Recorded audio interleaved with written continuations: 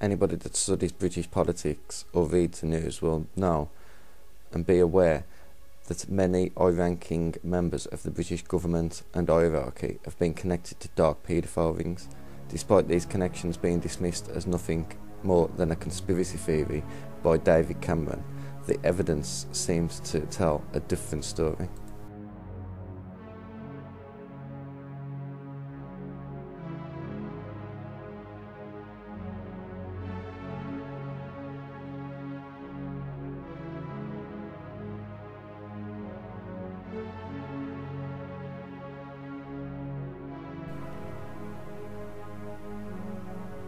Jimmy Savile was a blatant paedophile, rapist and psychopath.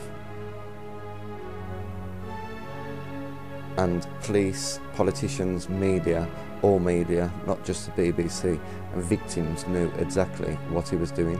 So why did nobody report him or arrest him? The reason he was not exposed by his victims is obvious: fear. But what about the police? At least one policeman did want to arrest Jimmy Savile, but he claims he was told to stay away by senior figures in the police force. When asked why, he was told Jimmy Savile has friends in high places. So who are these friends in high places that were obviously protecting Jimmy Savile?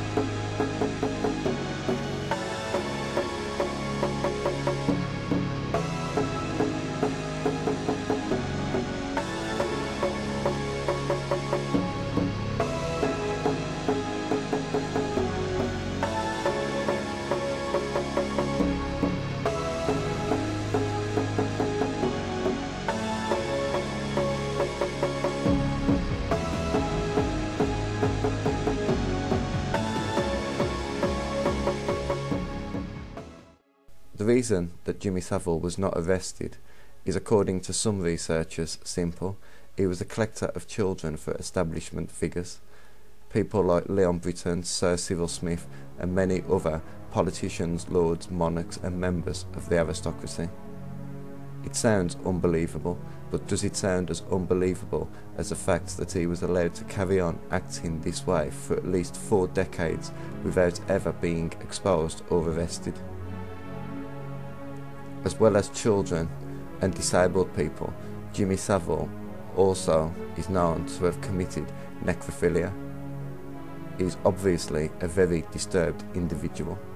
Bill Oddie tells us everybody knew about Jimmy Savile at the BBC.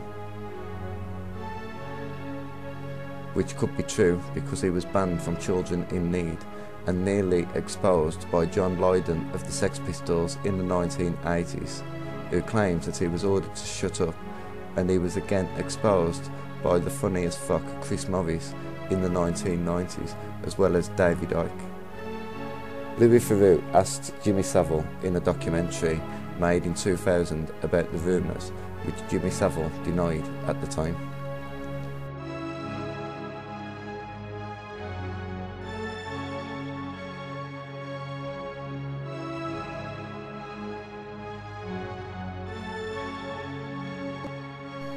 The media are presenting the information as if Jimmy Savile was working alone, but the fact is that if he was working alone he would have been caught and prosecuted much earlier. A cover-up of this scale would have involved thousands of people in media, hospitals, police and even government.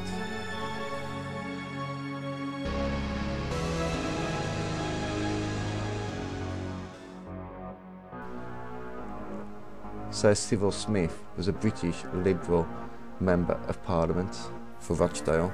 After his death, numerous allegations of child sexual abuse by Smith emerged, including many made during his lifetime, leading police to believe that Smith was a Savile sex offender. In 2015, it emerged that Smith had been arrested in the 1980s in relation to these offences, but a high-level cover-up reportedly led him to being released within hours. The evidence was destroyed and investigating officers were prevented from discussing the matter under the Official Secrets Act. During the 1960s, Smith was active on many of Rochdale's council committees regarding youth activities. These included Rochdale's Youth Orchestra, Rochdale's Youth Theatre Workshop, the governorship of 29 Rochdale schools, and the chairmanship of a youth committee, youth employment committee and education committee. The 29-stone politician was accused of 8 counts of sexual abuse, including 6 offences at a care home he set up in Rochdale. He was also protected by people in high places, including MI5 and Special Branch.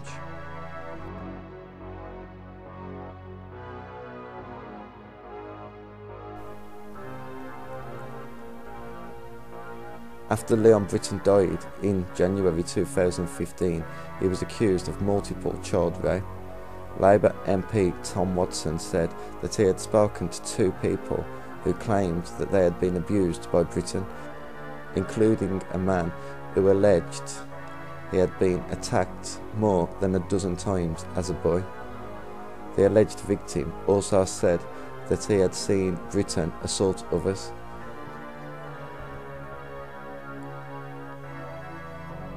Watson said that he, along with others, including media organisations, had known of the accusations but had decided not to speak out of fear of prejudicing any jury trial that Brittan might have one day faced. He was made Queen's Counsel in 1978. Between 1979 and 1981, he was a Minister of State at the Home Office, and then he was promoted to become Chief Secretary of the Treasury, becoming the youngest member of the Cabinet. He warned Cabinet colleagues that spending on social security, health and education would have to be cut whether they liked it or not. In government documents released in July 2015, Brittan was one of the 4 senior Westminster figures named in connection with child sex abuse, but the context of the reference is not known. Along with Brittan, the former British diplomat Sir Peter Hayman and former ministers William Van Stuyzenby and Peter Morrison were named in secret government files after a review into historical child sex abuse.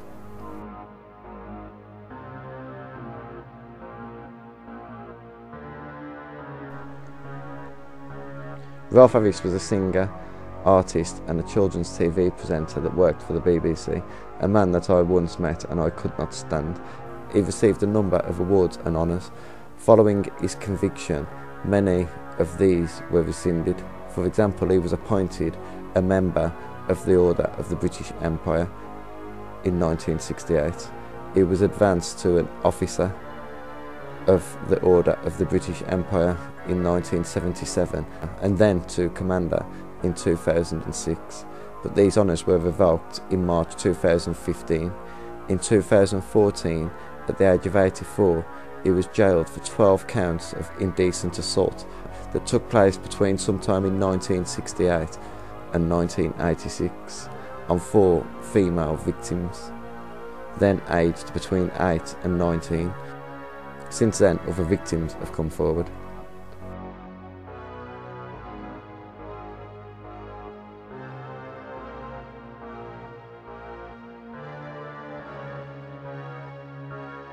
The Duke of York and Buckingham Palace strenuously denied the allegations in court documents in the USA that he had sexually abused a 17-year-old girl who she claimed was used as a sex slave. This is rare, as the monarchs do not usually deny or acknowledge any of the allegations. Judge Kenneth Mara ordered Virginia Roberts' accusations about Andrew, the Duke of York, to be struck from record and denied her attempts to join the lawsuit against Jeffrey Epstein, a friend of the Prince and a convicted sex offender. In 2008, Jeffrey Epstein was convicted of soliciting an underage girl for prostitution, for which he served 13 months in prison. This photo of Prince Andrew walking in Central Park with Epstein shortly after Epstein's release forced the Duke to quit his role as the British government's global trade envoy.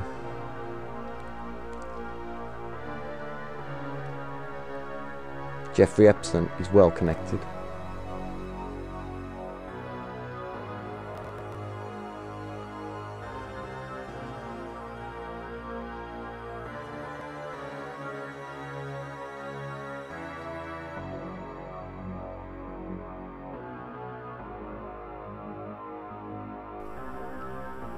Sir Peter Morris was a British Conservative politician and MP for Chester from 1974 to 1992 and Parliamentary Private Secretary to Prime Minister Margret Thatcher.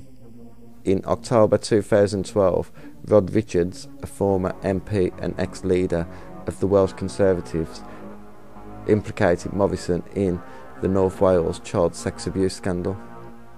Between 1974 and 1990, up to 650 children from 14 children's homes were sexually, physically and emotionally abused.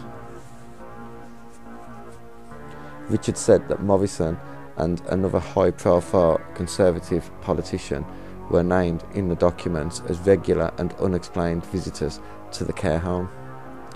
Investigative journalist Nick Davis reported in The Guardian that Morrison received a caution for cottaging with underage boys in public lavatories.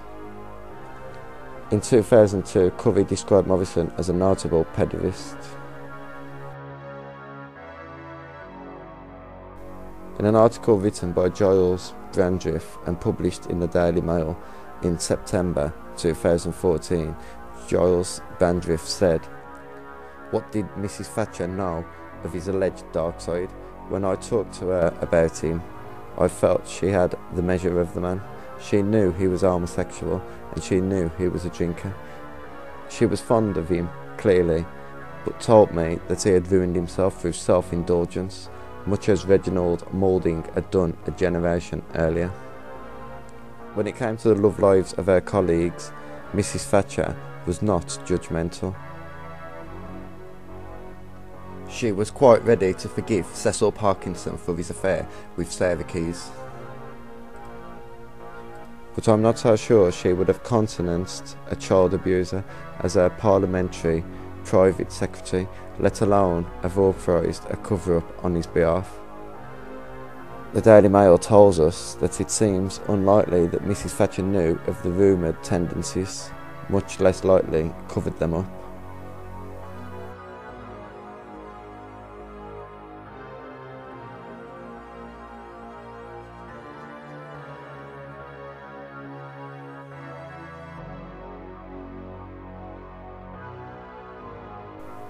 In July 2014, Barry Strevens, a former bodyguard to Margaret Thatcher, claimed that he warned her that Morrison allegedly held sex parties with underage boys. Strevens said that despite passing on the allegations to Thatcher, she later promoted Morrison to the position of deputy chairman of the Conservative Party. Thatcher's private secretary, Archie Hamilton, reportedly took notes of what was said.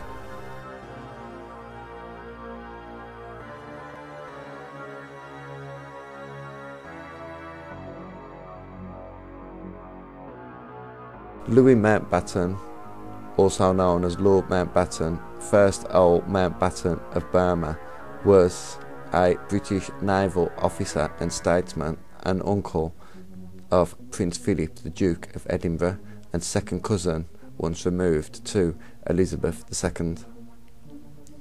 In April 1990, a writer called Robert Harbinson, also known as Robin Bryans, stated in a Dublin-based magazine called Now that Lord Mountbatten, Anthony Blunt and others were all involved in an old boy network which held gay orgies in country houses on both sides of the Irish border, as well as at the Kincora Boys' Home.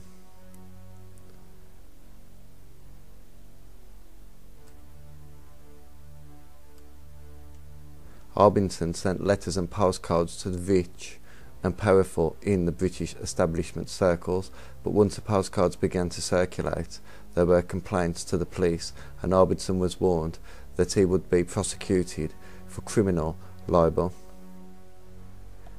The Belfast newsletter reported that the files on Kincora's Boys' Home were conspicuously absent from the routine January 2013 release of 1982 government papers by the Public Record Office of Northern Ireland under the 30-year rule.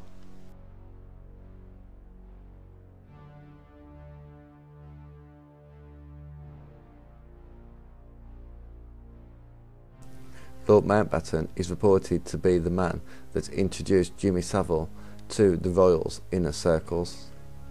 The following is an extract from the Express article from 2008 on Jimmy Savile and Lord Mountbatten.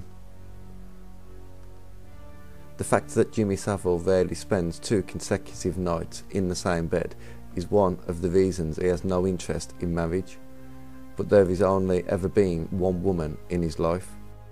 His mother, Agnes, nicknamed the Duchess, who died in 1973. He lived with her for her last 16 years, and he described the 5 days he spent alone with her body after her death as the best of his life.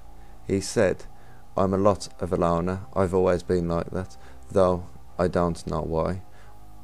I haven't worked it out myself. All I know is that I am what I am. People find it odd. I find it odd." He was first introduced to the royal family, he reveals, by Lord Mountbatten in 1966. Jimmy became the first civilian to be awarded a Royal Marines Green Beret.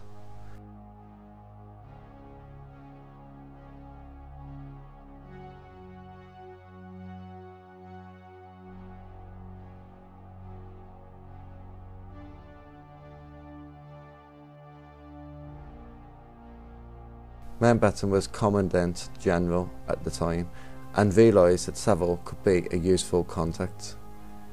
Coming from Lord Louis, who was the favourite uncle of Prince Philip, that was saying something.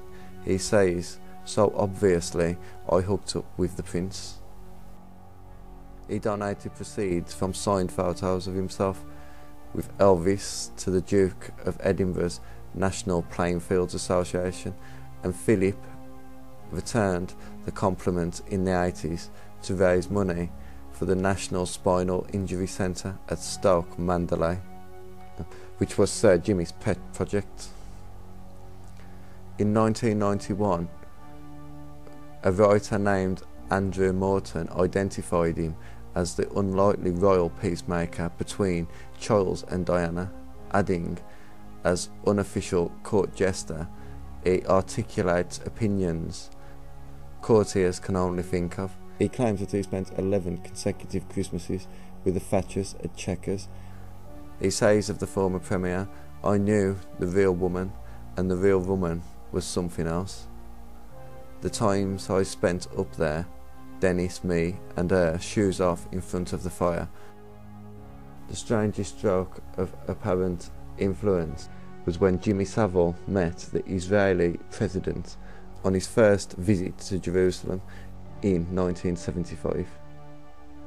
"I'm very disappointed because you've forgotten how to be Jewish, and that's why everyone is taking you to the cleaners," Sir Jimmy told him. "You won the 6-Day War, you took all the land, you gave it all back, including the only oil well in the area, and now you're paying the Egyptians for oil that you already had," he said to the president. He says the president asked him to come and say the same thing to the cabinet, which he duly did. They asked my opinion about a couple of things, to which I says nothing's impossible. They did exactly what I suggested, and it worked out 100%.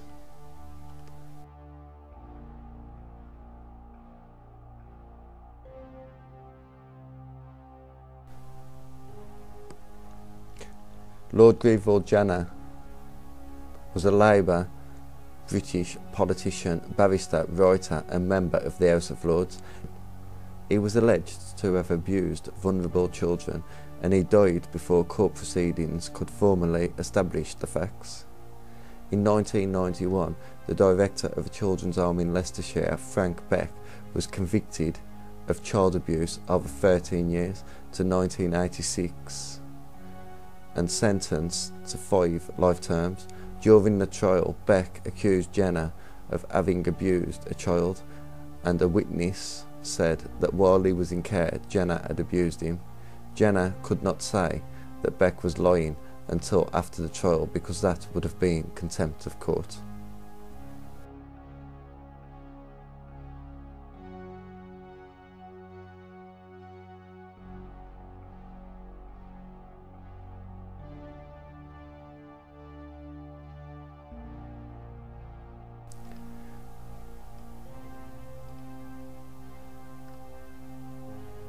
John Enoch Powell, best known as Enoch Powell, was a British politician, classical scholar, theologist and poet.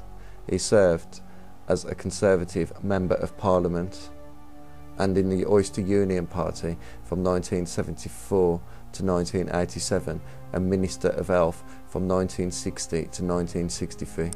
In 2002, Powell appeared 55th on the list of the 100 greatest Britons of all time, voted for by the public in a BBC nationwide poll.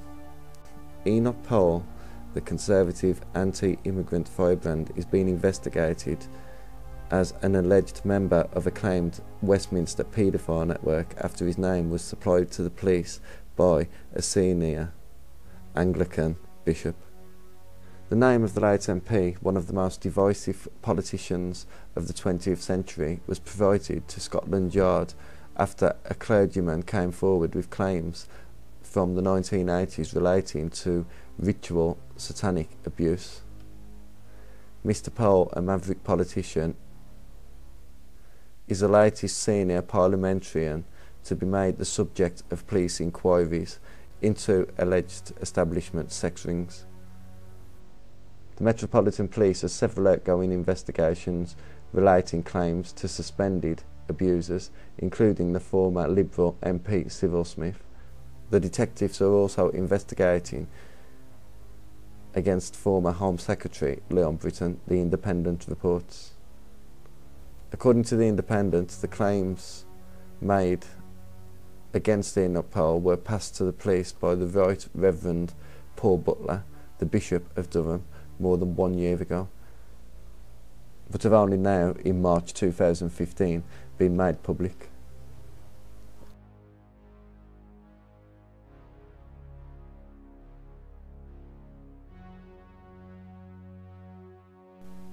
In July 2014, the Daily Mail reported an MP in Tony Blair's government was part of a paedophile ring which infiltrated a council children's home where an award-winning author was abused in care, it was claimed. Alex Whittle, 51, said he was attacked at the Shirley Oaks home in Surrey, which took youngsters from Lambeth in South London.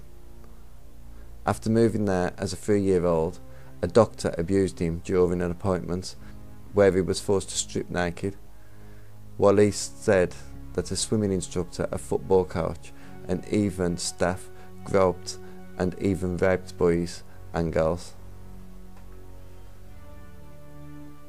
Mr. Whittle was also beaten with hairbrushes, belts and boots. Suffering violence was as much a part of my day as eating toast, he said. The father of 3 said that the abuse was covered up when a Labour MP was named as being an alleged member of a network of child abusers targeting the borough. Mr Whittle, who was attacked at the Shirley Oaks near Croydon in the 1980s, where the politician also visited regularly in the same period. The author was handed an MBE by the Queen in 2009. He said paedophiles also targeted the Savile Centre in Lambeth, where children were assessed before being sent to Shirley Oaks. Describing his life in there, he told the Daily Mirror he would see strange nameless men within the Shirley Oaks ground. I'm convinced there was a paedophile ring operating in Savile and Shirley Oaks, and that the authorities knew about it at the time but did nothing.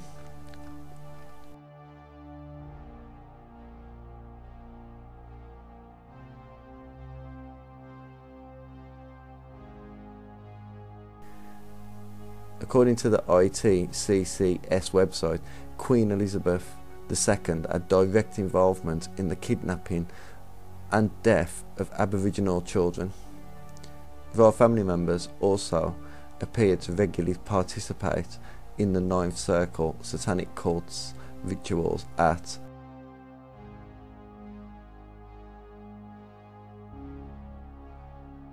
Mohawk Indian School in Brentford, Ontario, Canada. The International Tribunal into Crimes of Church and State was asking concerned citizens to demand Vivienne Cunningham's immediate release. The ITCCS claimed to have successfully prosecuted Queen Elizabeth's kidnapping along with 50,000 cases of other missing children. As usual, there has been a complete media blackout of this story along with many others. The order to arrest Queen Elizabeth II was apparently issued in 2013 by 6 judges of the International Common Law Court of Justice in Brussels. Regiment soldier Vivienne Cunningham had innocently questioned a senior officer about the Queen's arrest warrant, only to be committed to a mental care unit in Stafford, England. He was injected with a typical antipsychotic drug, olanzapine, under the orders of Captain Morel and Doctors Khan and Seamer. The soldier was committed for 6 months to St George's psychiatric unit with a diagnosis of suffering from an acute psychotic episode.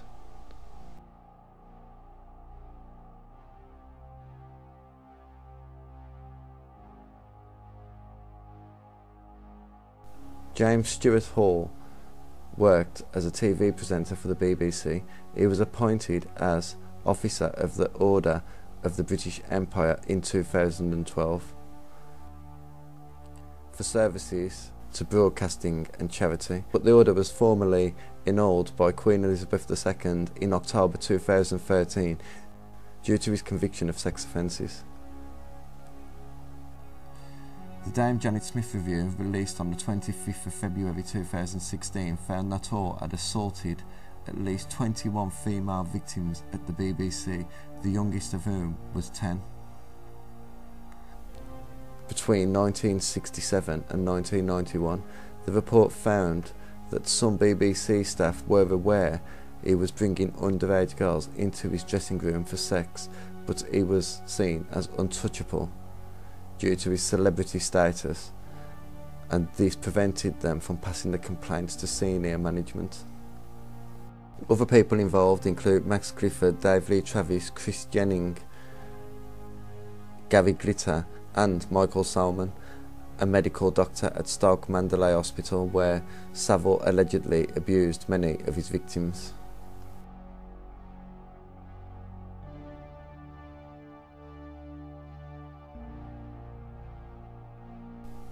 There does seem to be a huge cover-up going on, from missing documents, calls from the MI5 and Special Branch, and Parliament itself to release suspects, and the cover-up has now evolved to internet censorship. Social media sites like Facebook, Google+, Twitter, YouTube and others have been aggressively censoring this kind of material and subject for years and effectively silencing victims. but the cover-up also involves mainstream media.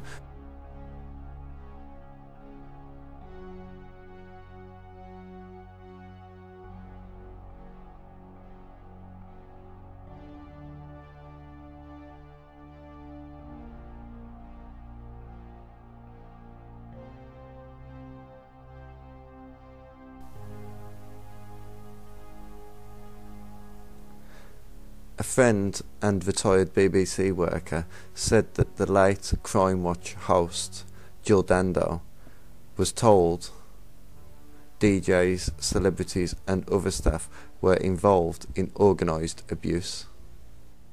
But the anonymous source says no one wanted to know.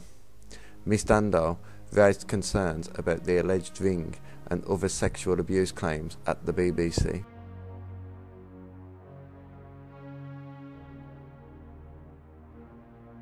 Jill Dando is said to have passed a file to senior management in the 1990s, but they never carried out an investigation. The 37-year-old TV presenter was shot dead on the 26th of April 1999 on the doorstep of her home in West London. The crime remains unsolved.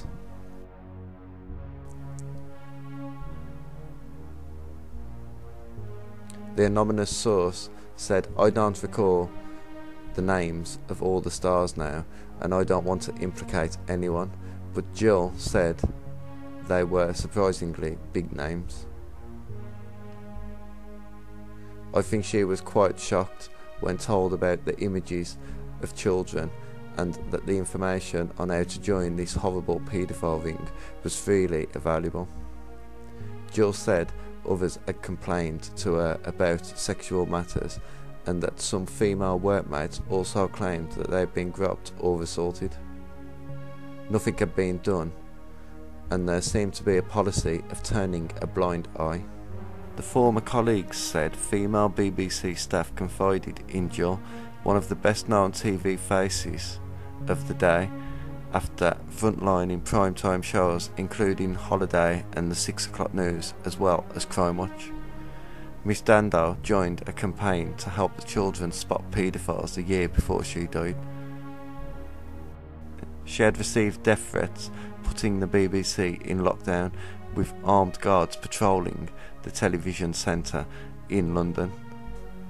Her death sparked one of the biggest murder hunts in British history. Barry George was found guilty in 2001, but his conviction was quashed in 2008. Did Jill Dando die because of what she knew?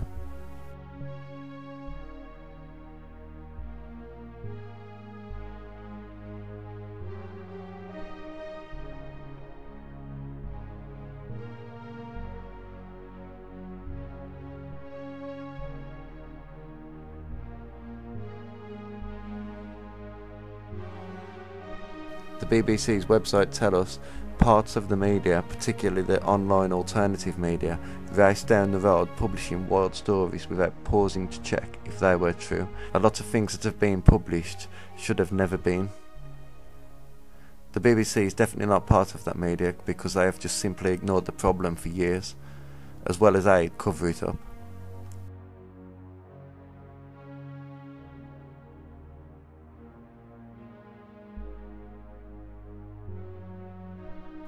In a candid interview for the BBC in 1995, Tim Fortescue, a former Conservative Party chief whip, described the grubby calculations routinely applied within elite political circles.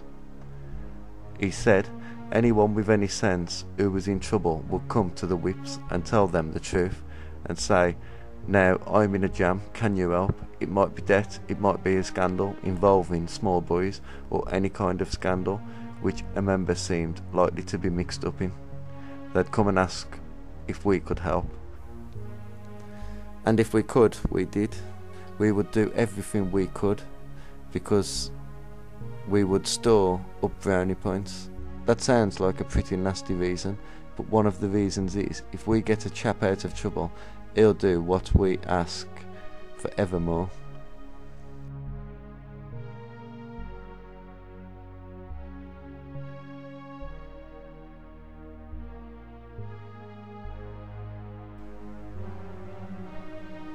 In February 2015, The Guardian reported that MI5 and MI6 have been accused of covering up the scandal.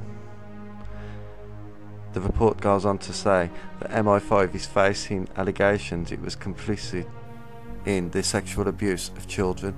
A High Court in Northern Ireland will hear on Tuesday. Victims of the abuse are taking legal action to force a full independent inquiry with the power to compel witnesses to testify and the security service to hand over documents. The case in Belfast is the first over an alleged cover-up of the British state involvement in the Kincora children's home in Northern Ireland in the 1970s. It is also the first of the recent sex abuse cases allegedly tying the British state directly. Victims allege that the cover-up over Kincora has lasted decades. The victims want the claims of the state conclusion investigated to be an inquiry with its full powers, such as the one set up into other sex abuse scandals chaired by New Zealand judge Lowell Goddard.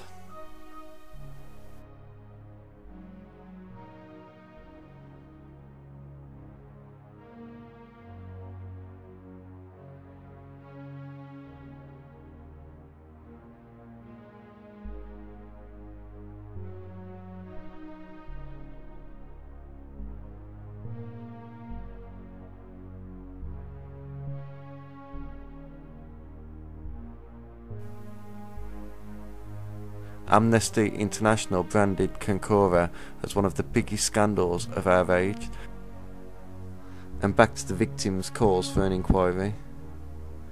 There are long-standing claims that MI5 blocked one or more police investigations into Kincora in the 1970s in order to protect its own intelligence gathering operation, which raises the spectre of countless vulnerable boys having faced further years of brutal abuse.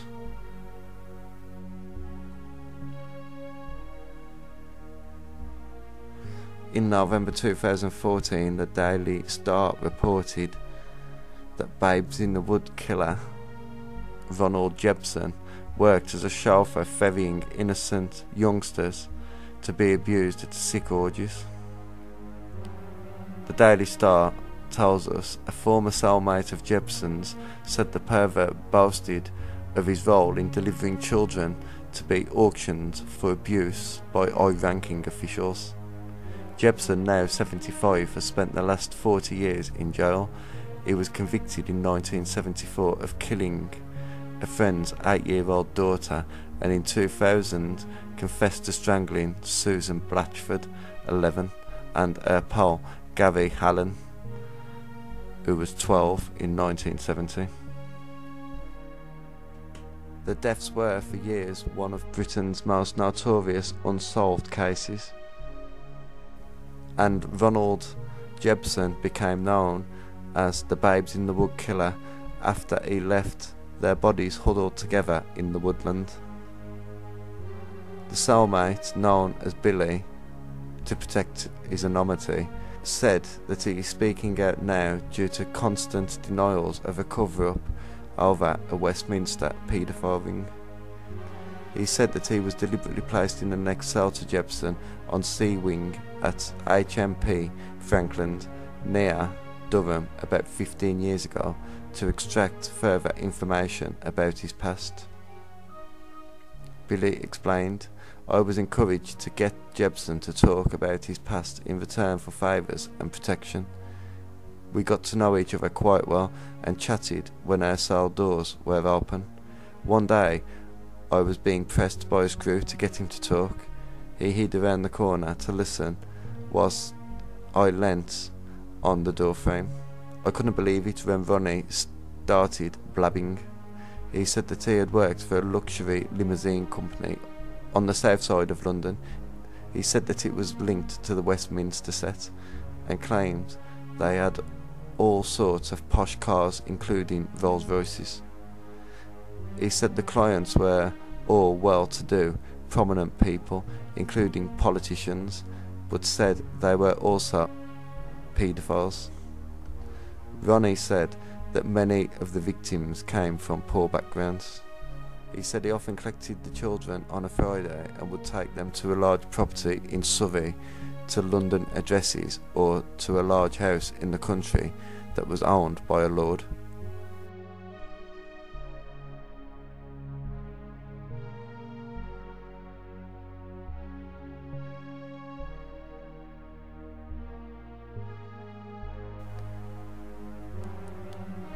In July 2014, the Telegraph reported Peter McKelvey, who worked on the conviction of paedophile Peter Brittan, said there was a powerful elite of paedophiles who carried out the worst form of abuse.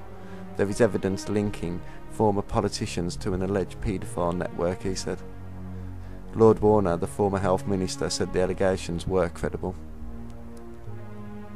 Peter McKelvey triggered a police investigation in 2012 when he revealed there were 7 boxes of potential evidence of a powerful paedophile network, including letters between Brittan and other paedophiles being stored by West Mercia Police.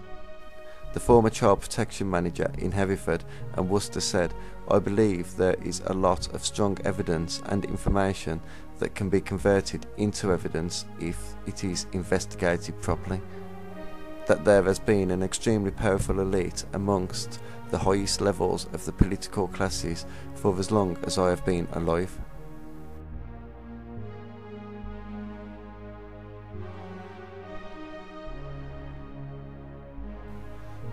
There has been sufficient reason to investigate it over and over again, certainly for the past 30 years, and there has always been a block and a cover-up to prevent that happening.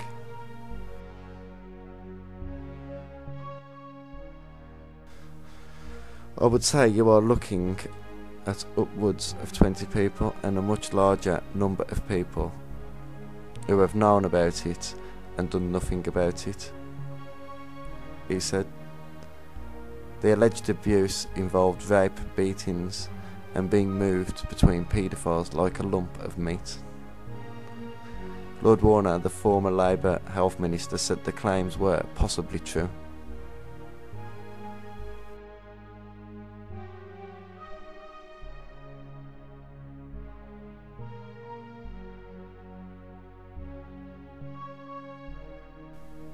Children's Home provided supply lines for child abuse and were targeted by people in power during the 1980s, he said.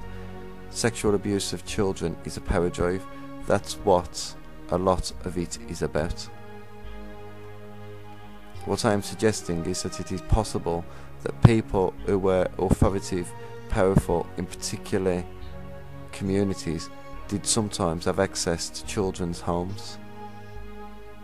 I had to fire 2 managers of children's homes for abusing children in their care, he added.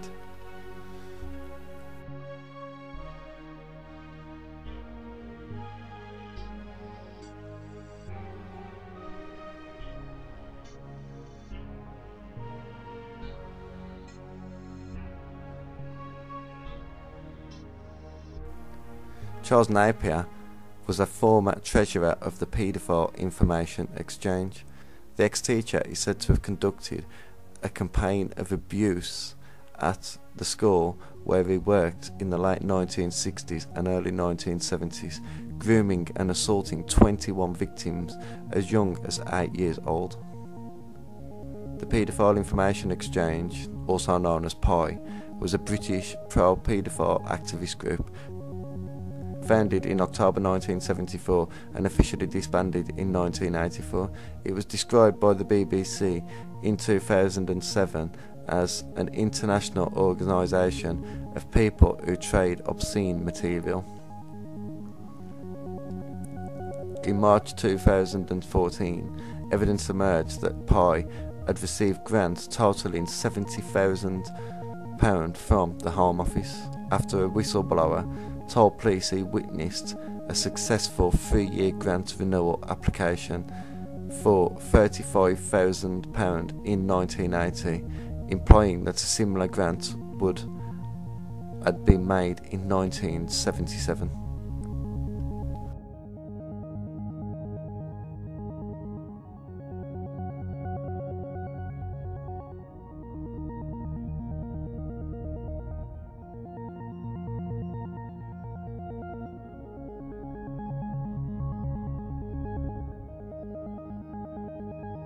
In October 2016, The Guardian reported that a former police superintendent has been found guilty of sexually abusing boys in the 1980s at a home attendance centre for young offenders and at a children's home. Gordon Anglesey, 79, becomes the highest profile offender brought to justice through the National Crime Agency's Operation Padeo, which has been investigating allegations of widespread organised child abuse in North Wales. Judge Geraint Walters gave Anglesey bail but made it clear that he would be jailed when he is sentenced next month. Before leaving court, the judge said the defendant, a father of 5, would have to sign the sex offenders register.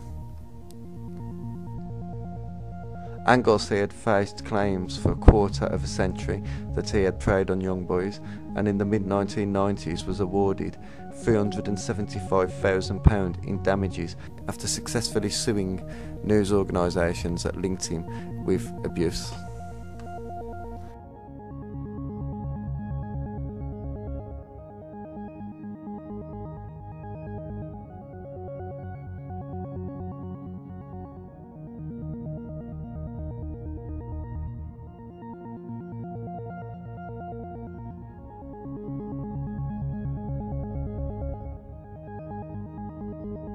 In October 2008, the Daily Mail reported a former Buckingham Palace butler has been unmasked as a sexual predator who ran a paedophile ring while serving the royal family.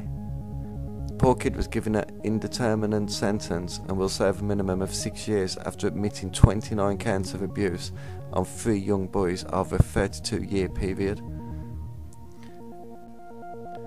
Bachelor poor kid groomed at least one of his teenage victims for sex by taking him for tea with the Queen Mother at Clarence House, it had emerged. To the public, he had been an urbane gent who waited on the royals for 9 years, first the Queen at the palace and then her mother. He often publicly gushed about his blue blood employers, talking of the Queen as courteous and genuinely caring. But behind the facade, Kid was leading a secret double life as a serial child abuser who molested a string of boys over a 30-year period. He was finally exposed after one of his victims read a newspaper article which he boasted about his links to the royals and talked fondly of Princess Diana and her musical tastes. Police raided his 2-bedroom home in St John Street, Stalybridge, where they found almost 19,000 pornographic pictures and videos of children. Porkett admitted to 29 sex charges involving 3 boys, namely indecent assault, sexual activity with a child and possessing and making indecent images of children between December 1974 and January 2008. An accomplice, David Hobday of St John Street, Duncanfield, admitted to 7 charges involving one of the victims of sexual activity with a child and possessing indecent images. Both men face a maximum of 14 years in prison. A police source said that Kidd was a very accomplished groomer of children. As with all these stories, the media present the culprit as if he was acting alone, living a secret double life as a paedophile ringleader and royal butler.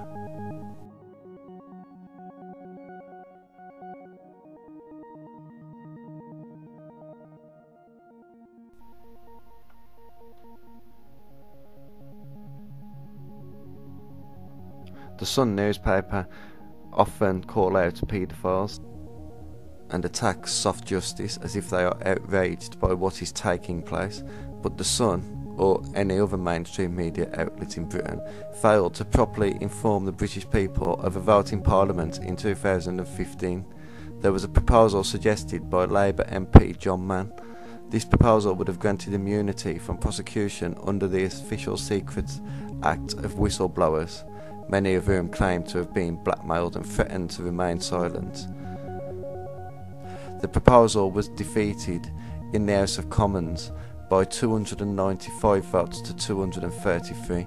Only 8 Conservative politicians voted in favour to change the law to protect the whistleblowers.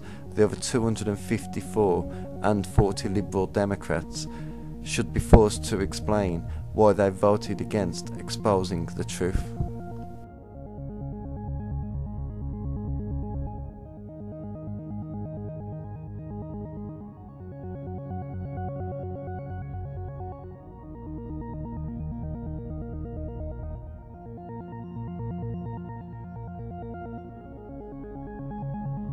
In February 2017, the Express reported one of Britain's most influential paedophiles was the head of the Masonic Lodge founded and frequented by GCHQ spies.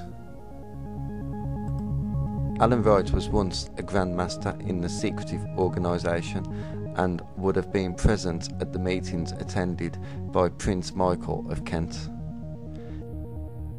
He could now face jail when he appears at Ipswich Crown Court for sentencing next month. The maximum term for incitement is 10 years. Suffolk Police set up a sting after gathering intelligence on Wright's private life, with specialist officers pretending to be a child online. Wright thought he was communicating with a 14-year-old boy and sent him pictures of his private parts over the internet. Through a gay dating app Grindr, he arranged to meet the boy at Bury St Edmunds railway station, Suffolk, last November. However, when Wright arrived, he was met by officers who took him to the local police station for questioning. A former Grand Master at the Grand Council of Royal and Select Masters, Wright regularly attended meetings at Freemasons Hall in St James Street, London. He has been described as a significant figure in the organisation. Sources say that he would have attended some meetings with Prince Michael, who was a popular Freemason, but the men were not friends.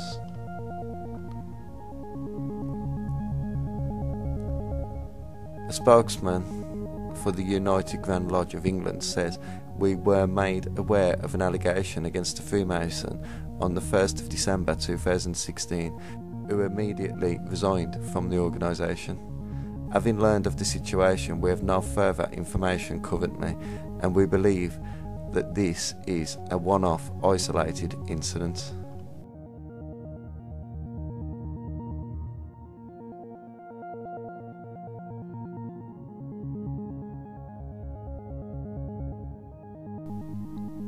Keith Harding was a former membership secretary of the Paedophile Information Exchange.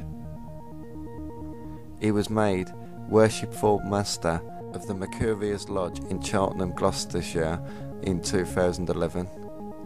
The child molester, who died in 2014, proceeded over ceremonies and rituals from an ornate throne. Harding was convicted of an indecent assault against 4 children, aged 8 and 9 in 1958, classified a Schedule 1 offender, which meant the offence remained on his criminal record for all of his life.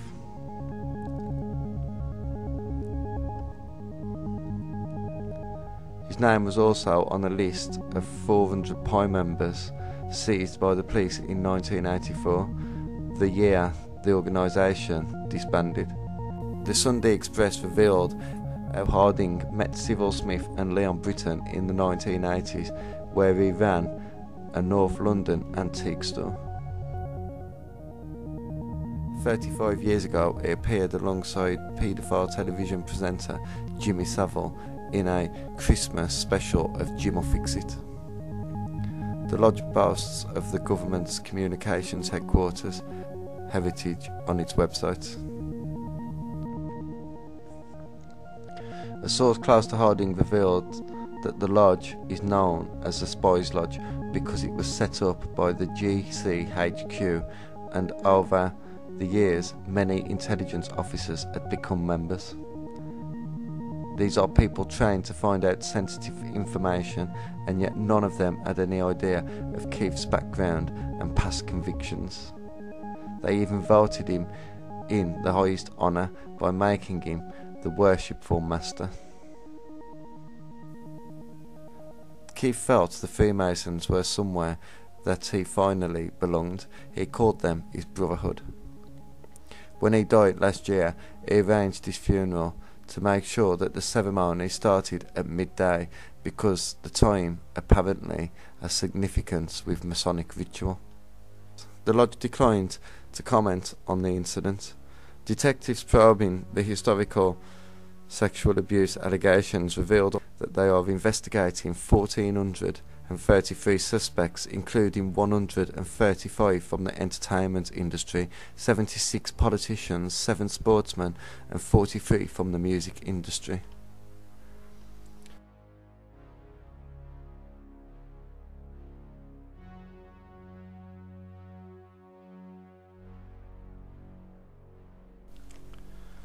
Another isolated incident involving Freemasons and paedophilia was reported by the Daily Star in November 2012. Keith Gregory suffered from 2 years of mental, physical and sexual abuse at Brittan Children's Home. Mr. Gregory, a counsellor in Wrexham, said he was regularly driven out of his home by staff to a hotel where he was sexually assaulted. He claimed up to 13 other victims had committed suicide.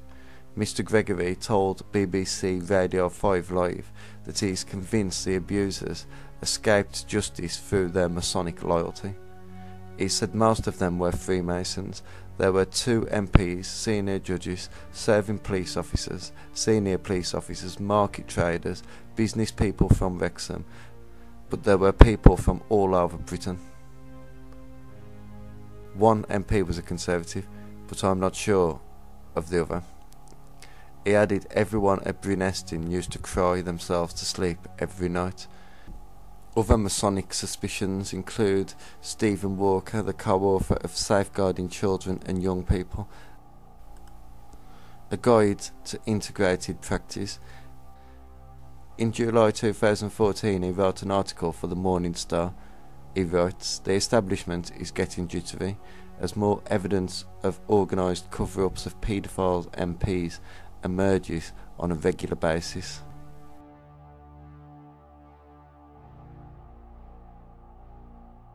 The Anglican Baroness Butler Slouse, appointed by the Home Secretary to lead the overarching inquiry into the child protection, which broadened the scope of the inquiry away from Parliament, resigned after she admitted that she had covered up the sexual abuse of 2 small boys by Anglican priests in a previous inquiry.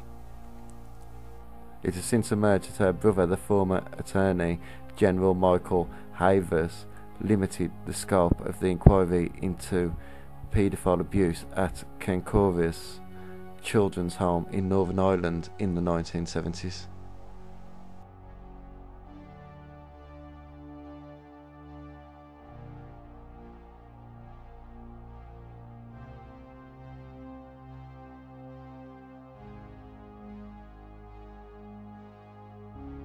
Chief constables from 1340s are now conducting at least 21 criminal investigations. Simon Bailey, the Chief Constable of Norfolk, who was running a national task force targeting VIP paedophiles, said that 30 senior officers involved in investigating MPs, peers and other prominent figures were now coordinating their work. The new police inquiries cover the whole country. These are allegations against elected officials, celebrities, people of public prominence and people directly connected to them. There is growing evidence that the establishment may be getting rattled at the amount of information pouring into the public domain about the role of senior political, religious and judicial figures in protecting paedophiles linked to Parliament. Government whips are the latest to admit knowing about the child sexual abuse scandal by MPs, but doing nothing about it while shredding incriminating papers. The article goes on to claim that Cyril Smith was a Freemason. Smith was a member of a Freemasons lodge in Rochdale, and this newspaper is continuing to investigate whether Freemasons within the establishment actively covered up criminal actions in order to protect their brothers. The Morning Star has yet to receive a response to a request to the Masonic Lodge in Rochdale, Liberty Lodge 5573, confirming whether Smith was a member and who were the senior officers between 1970 and 1990.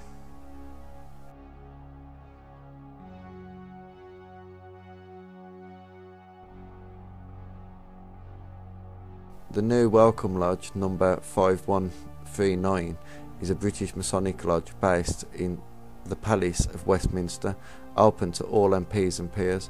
Hundreds of MPs currently appear in the Masonic yearbook, along with the names of judges, senior police commanders and top Whitehall servants. The role of Freemasonry in protecting paedophile MPs is yet to be fully established, but the suspicions will not go away.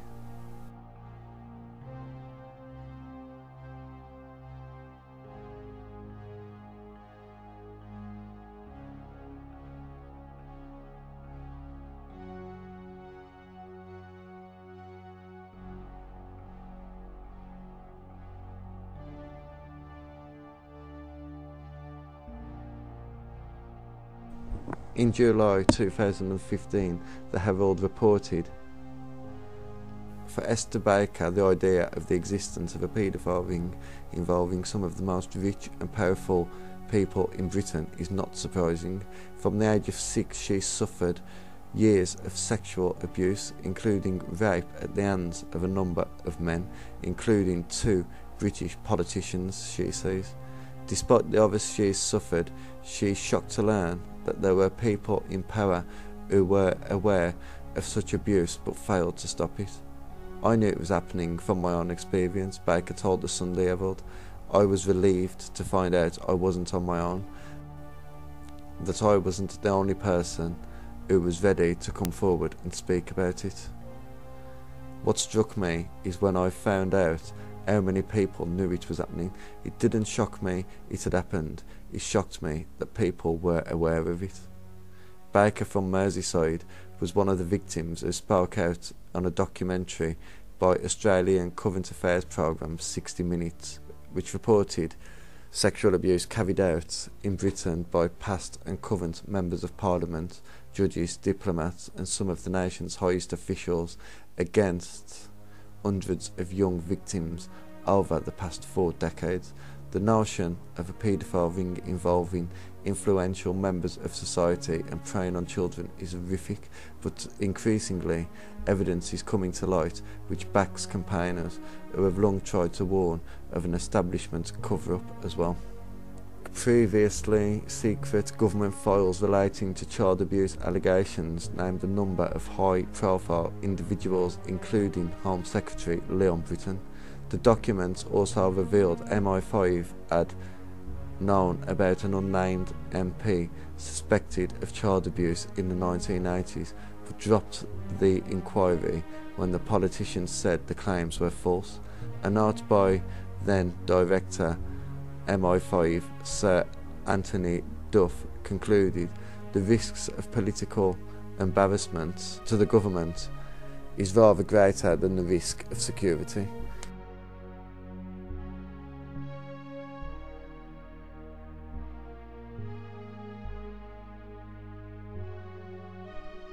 The day of Jimmy Savile's funeral, thousands of people celebrated the life of a man that destroyed thousands of lives. The day after his funeral, the Daily Mail reported, in the homily, it was said that Jimmy Savile can face eternal life with confidence. Thousands of mourners line the streets as 700 people pack into the cathedral. Broadcasting icon will be buried in North Yorkshire seaside of Scarborough. Porters at Leeds Infirmary, where Jimmy Savile worked as a volunteer, showed their respects for the funeral procession. He had planned every detail of his funeral, made sure family and friends were all there, and left precise instructions for his extraordinary send-off. With cheers and applause, the veteran DJ and ceaseless charity funder was seen off the premises, as he once phrased it, with a remarkable show of affection. Part of the city centre in his beloved Leeds was brought to a standstill as he did a final lap of his past. The modest house where he grew up, his mother's home and hospitals, where countless ordinary folk benefited from his various good deeds. The Daily Mail and the rest of the mainstream media presented Jimmy Savile as if he was a national treasure. They will claim that this was a mistake that was made due from them not knowing what Jimmy Savile was doing, but can that be true? Of course they knew, or they had at least heard the rumours. They're journalists, and they still decided to glorify him and the event. It was probably the final insult for many of his victims. According to the Guardian newspaper, the Sun newspaper was ready to expose Jimmy Savile before he died. So it's undeniable that certain people at the Sun knew what Jimmy Savile was like.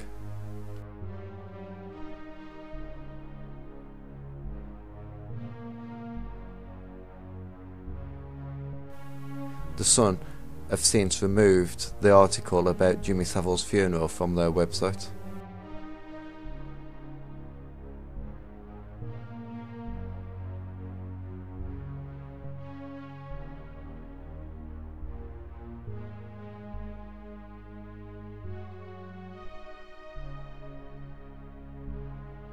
Like Jimmy Savile, Cyril Smith was perceived as an evil by the British public, and this is again due to the fact that the mainstream media presented him as an evil. The BBC reported his funeral like this: wonderful man. His friend Lord Walton said he received a letter from Sir Cyril after his death telling him he must read a poem. Death is nothing at all. He was a brilliant political organiser, he told his congregation after reading the Canon Henry Scott Holland poem. He was a remarkable man, a wonderful man, and a great friend, and we shall miss him greatly.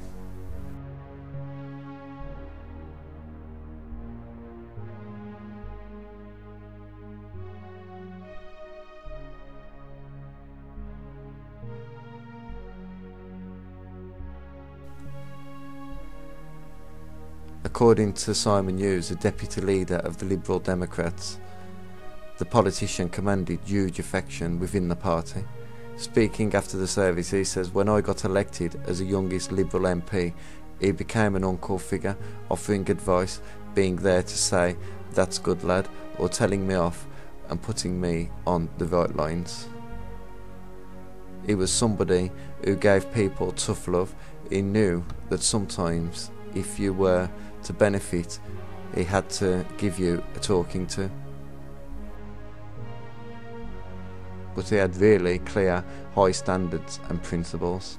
But above all, he remembered he came from Rochdale and was in politics to help people from the bottom to narrow the gap between the rich and the poor and to make Britain a fairer place." Sir Cyril was knighted in 1988 and awarded an MBE in 1966. He also served as Mayor of Rochdale. He retired from Westminster in 1992.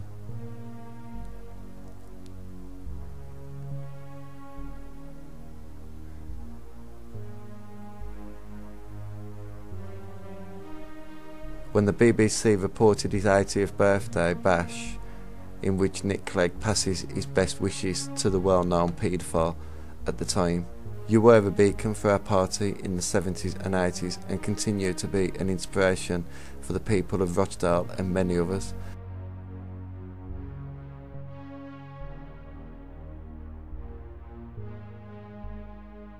Local party officials have also set up a birthday tribute page on social media network website Facebook for people to leave their best wishes, the BBC also reported.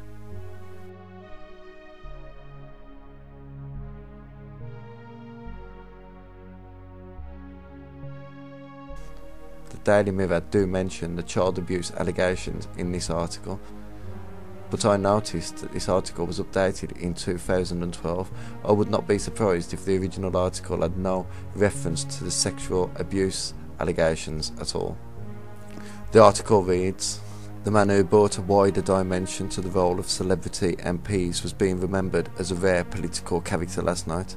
Cyril Smith, who died yesterday, aged 82, was a larger-than-life figure, often billed as the biggest thing to come out of Rochdale since Gracie Fields. Born in the Lancashire town in 1928, he was a Liberal MP from 1972 until his retirement 20 years later. He became one of the best known MPs, as much for his huge 25-stone girth as his flamboyant personality, once describing Parliament as the longest running farce in Westminster."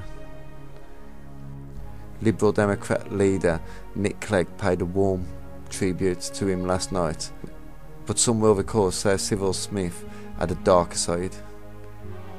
He had faced calls to be stripped from his knighthoods over his dealings with asbestos producer Turner and Newell. The Daily Mirror's Kevin McGuire, who brought the story, said, "I'll shed no crocodile tears. Cyril Smith was in the pocket of the asbestos industry. The fatal fibres were killing his constituents. Instead of standing up for them, the Liberal MP asked bosses to write his speeches in the House of Commons. Smith was not just unrepentant. When I confronted him with the evidence a couple of years ago, he was brazen. No wonder a dozen MPs later demanded he should lose his knighthood. And then, of course, there are the sexual abuse allegations that swirled around Smith.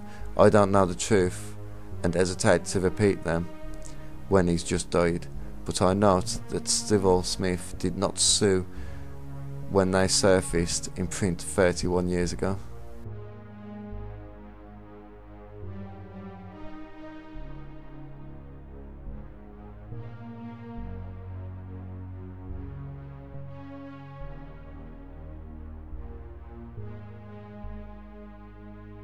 Apparently the Sun did not report the story, or have since removed their report on his funeral, as the story cannot be found on their website. Downing Street seems very reluctant to investigate claims of an elitist paedophile ring that many claims run through the Houses of Commons and the Houses of Lords. In fact, 3 of the last 4 Prime Ministers have been reported as either covering up the scandal, or in David Cameron's case, completely dismissing it as a conspiracy theory. David Cameron once stated that he was worried that an investigation into the claims could potentially turn into a witch hunt against gay politicians.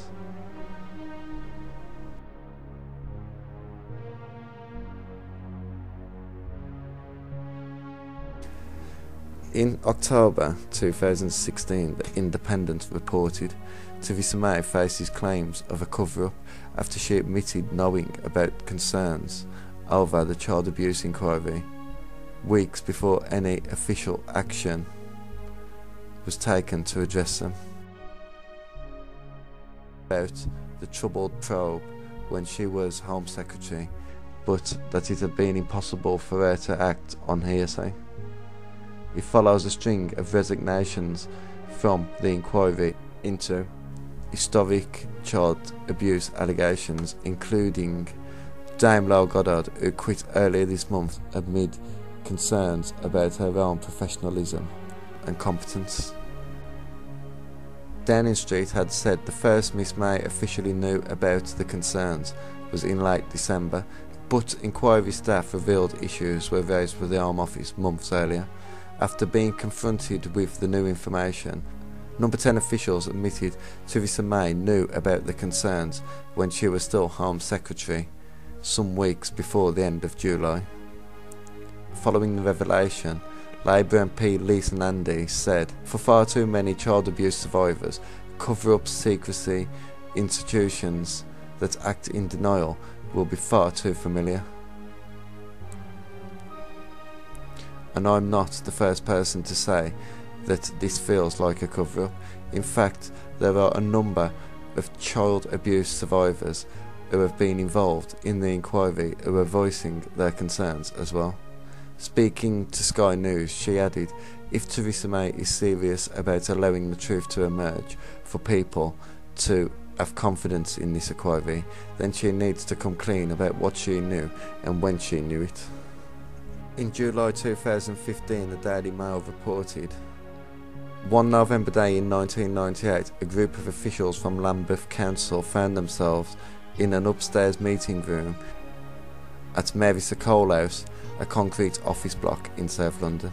It was the end of a lengthy business meeting and they were sitting in stunned silence.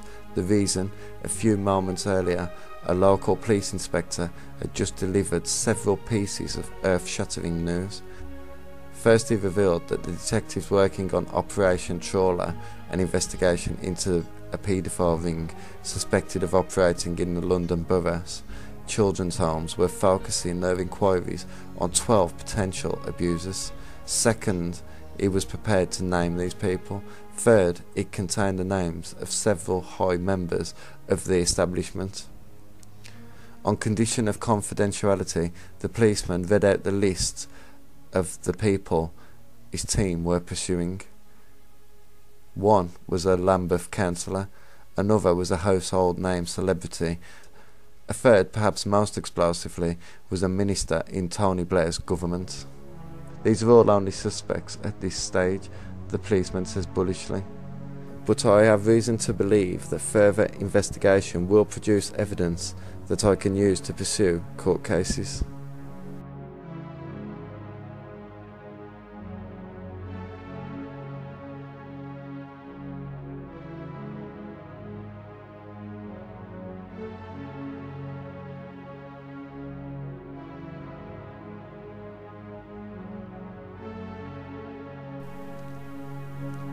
On the 20th of February 2017, the Daily Mail printed this strange story on ex-British Prime Minister Edward Heath.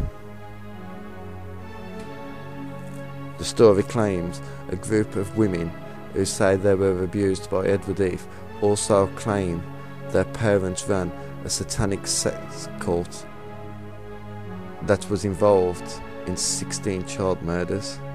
They say that the cult regularly slaughtered children as ritual sacrifices in the church. The woman claims that a former Prime Minister was part of a paedophile ring. If the allegations are true, it will make the cult the worst child murderers in British history.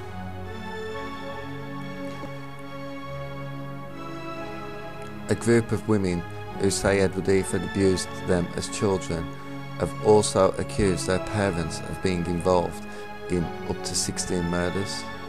The Daily Mail tells us the farce came as police probe incredible claims that the former Prime Minister was linked to a paedophile ring that killed as many as 16 children, which would make them the worst child murderers in British history. The seemingly far-fetched allegations have been made by a family who allege that the politician was part of a satanic sex cult run by their own parents. They say that the cult regularly slaughtered children as ritual sacrifices in churches and forests around southern England, and also participated in similar ceremonies in Africa. They claim their mother and father, who is said to have known the former Conservative leader, were responsible for slaughtering children ranging from babies to teenagers, yet they evaded justice. The paedophile ring, which they say Edward Heath was a part of, stabbed, tortured and maimed youngsters in churches and burnt babies in satanic orgies before men, women and children gorged themselves on blood and body parts, the police were told. But there is no suggestion that Sir Edward killed any children himself in the women's accounts. If the bizarre allegations were proved to be true, the parents who allegedly led the killings would be responsible for murdering more children than Fred and Rosemary West. Sir Edward's godson, Lincoln Seligan, said, "I understand that these claims from the 1980s were at the time dismissed as complete fantasy by the police. It is disappointing that these wild allegations would have been reheated and randomly attached to Edward Heath's name." Wiltshire Police Constable Michael Veal claimed he was 120% sure that Edward Heath was a paedophile. He said the allegations against the late politician, which include lurid tales of satanic child slaughter, are totally convincing.